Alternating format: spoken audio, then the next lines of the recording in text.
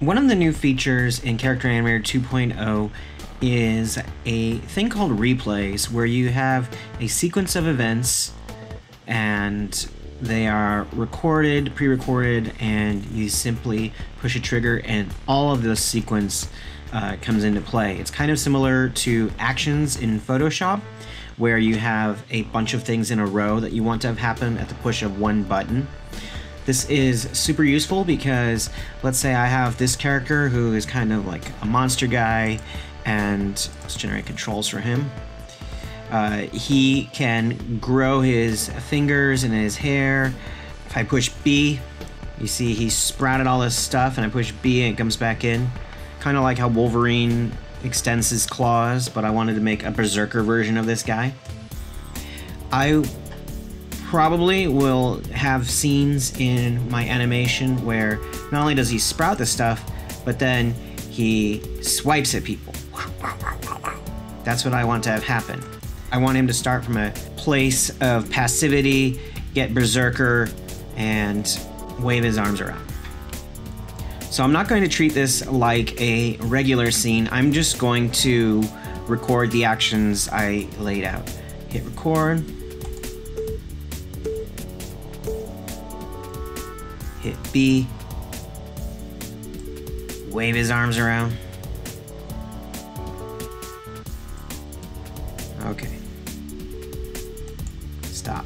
So it's generated a little bit of eye gaze, face, the triggers, the swap set, all of this stuff is generated. Okay, and I want to do one little additional thing. I want to have his head bob around a lot more. So I have twirled down the face. I've turned head position strength up quite a bit. I'm going to turn head scale strength up a little bit. Head tilt strength up.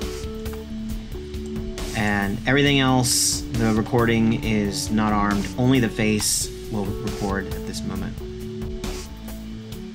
I know I just wanted him to go a little more berserk. So when he shrinks his stuff back in, he's back to normal. I'll go ahead and move this recording in. When you see this blend, that means it's going to smoothly transition to whatever's next. If I'm going to have this whole sequence of events show up as something that... If I want this whole sequence of events to be triggered with a single button and then have him go back to whatever state he's normally in, it's a good idea to have these blended edges so it transitions from where he starts to what I want him to become. The way that you do the blends is simply grab the edges and drag them in.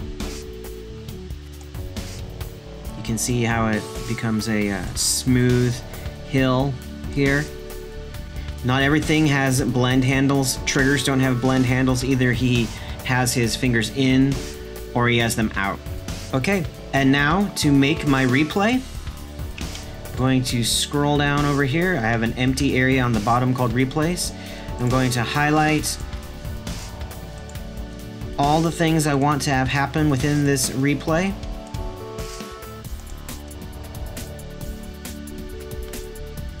I can do that by holding Shift and clicking each individually, or I can simply take my mouse and draw a box over all of those.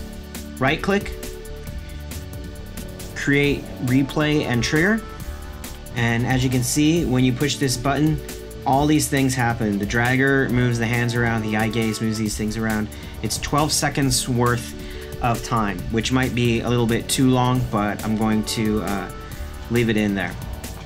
The triggers panel now shows up on the left-hand side. I have a trigger that says exactly what this replay is. I'm going to call it Q. Now, when I go back to my timeline, the way I currently have it set up, I push Q and nothing happens. And the reason for that is that I have disabled triggers. When I have the triggers record mode on and have him actually recording, as it advances in the timeline, when I push Q, everything happens. And it's going to go through the whole cycle of 12 seconds motions. You can see how it is filling up this bar here. When it hits the bar, then it's over, and I can push Q again, and it's going to go through the whole cycle.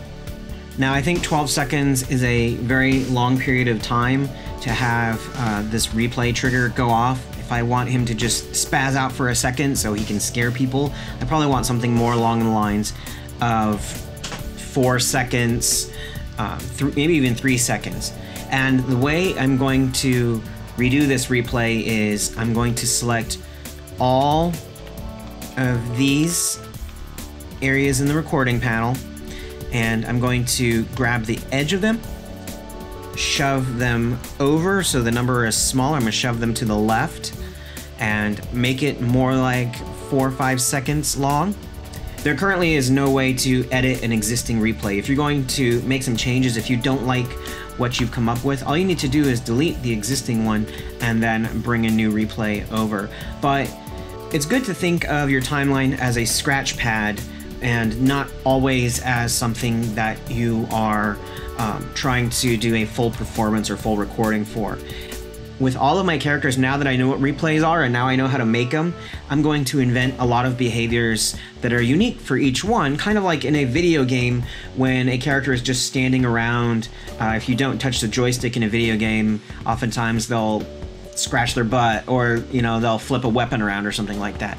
That kind of stuff is really cool to see in the background. And if you have characters who do a set of actions over and over and over, whether you're doing it as live animation and you just want them to like wave at new people who are watching your Twitch stream or something, or you're doing it as part of a show, having these replays pre-programmed is going to save you a lot of time, and it's also going to give your characters actual habits that they can reproduce on a consistent basis.